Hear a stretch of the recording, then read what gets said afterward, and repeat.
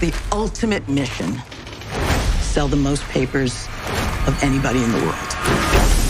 I don't think any of us realize what was to come. The National Enquirer. We really understood the psychology of the average American person.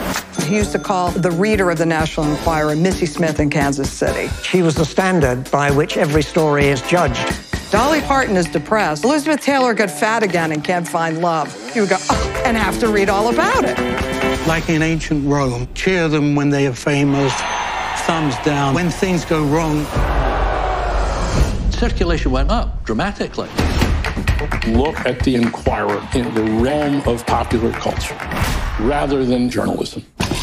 Get the story and don't come back until you have it. When Elvis died, we dressed up somebody as a priest. Underneath his robe, he had a miniature camera.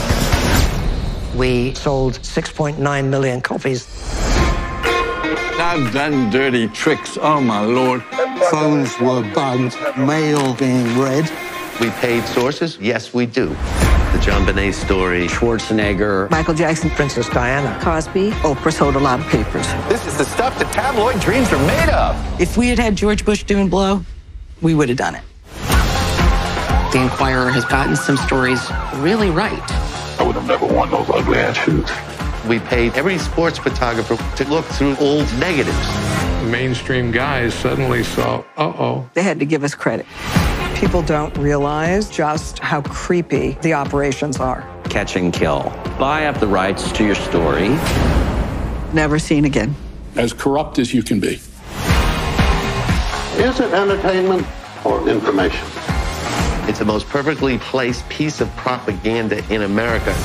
The most powerful people change the news narrative at will. They did something that everybody wanted to see. Was there things that were done that were outright illegal? Maybe.